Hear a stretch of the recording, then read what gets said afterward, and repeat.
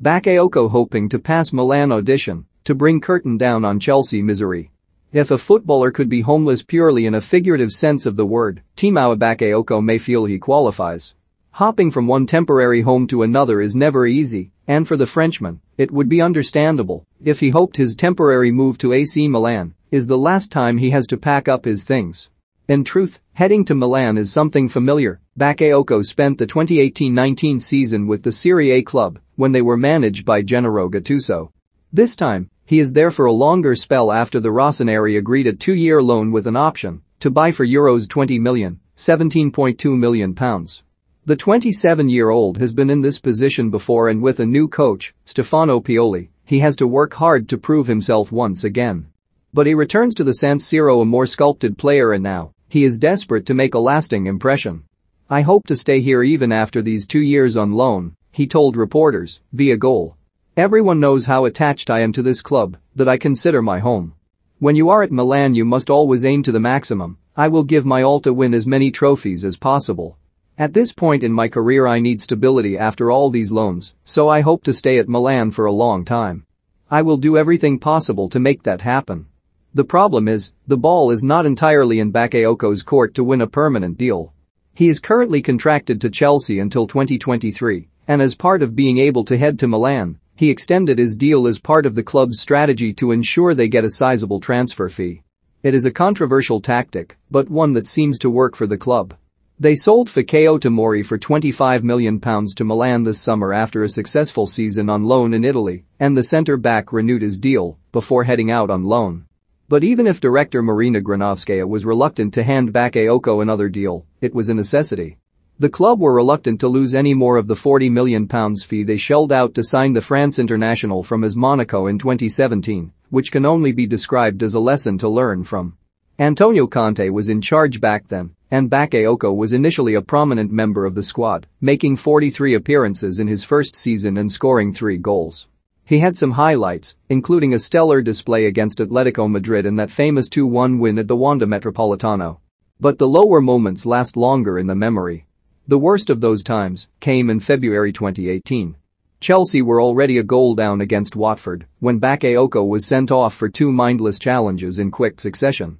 They went on to lose the game 4-1 at Vicarage Road. The fans were united in blaming Bakayoko, and from there, he struggled to recover their trust. It never felt like he truly settled or belonged with the Blues, even with the endless supply of energy from N'Golo Kanté beside him in the engine room. Through the eyes of Kanté, the Italian saw a player with huge potential. When he signed Bakayoko at the age of 22, he had recently broken into the France national team, won the Ligue 1 title with Monaco, and his numbers suggested he could become of the best midfielders in Europe. "He's a powerful player, for sure, a good signing for us," Kanté said in 2017. To have a powerful player in your team is very important, above all in this league. This league is very tough physically. If you are not prepared for this impact you can suffer a lot. Baka without the ball is a really strong player, a physical player. You can feel him during the game. I think he can improve a lot with the ball. But at Chelsea, competition for places is fierce. Players do not get time to improve if they are not performing, and Bakayoko's sloppy passing and lapses in concentration did not help convince his manager he was worth keeping around. Worse news was to come, though, when Chelsea sacked Conte in May 2018. It meant the midfielder had lost an ally and was left adrift in the sea of change that came with Maurizio Sarri's appointment. The £57 million signing of Jorginho rendered him surplus to requirements, and since then, the midfielder has had little chance to revive his Chelsea career. He spent a season on loan at Milan, but failed to earn a permanent move. So back to Chelsea he went, only to find he would be working under another new manager. Frank Lampard. The club legend had already been a fierce critic when observing Bakayoko's performance as a pundit during a Champions League fixture against Atletico Madrid. "He sleeps," Lampard said.